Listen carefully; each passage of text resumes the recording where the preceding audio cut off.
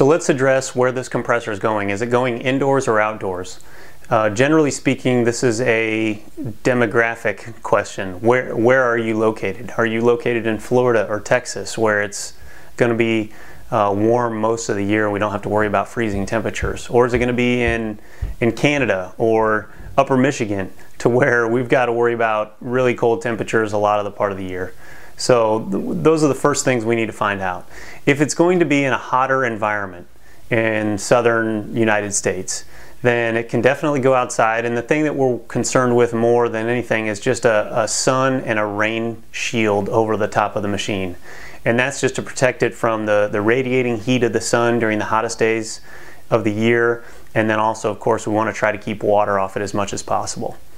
And then when you're talking about cold environments, when we're placing a unit outdoors, we're looking at potential freezing of coolers, of separator tanks on a rotary screw, on the reciprocating pump, oil reservoir, and then also drains that release all the moisture.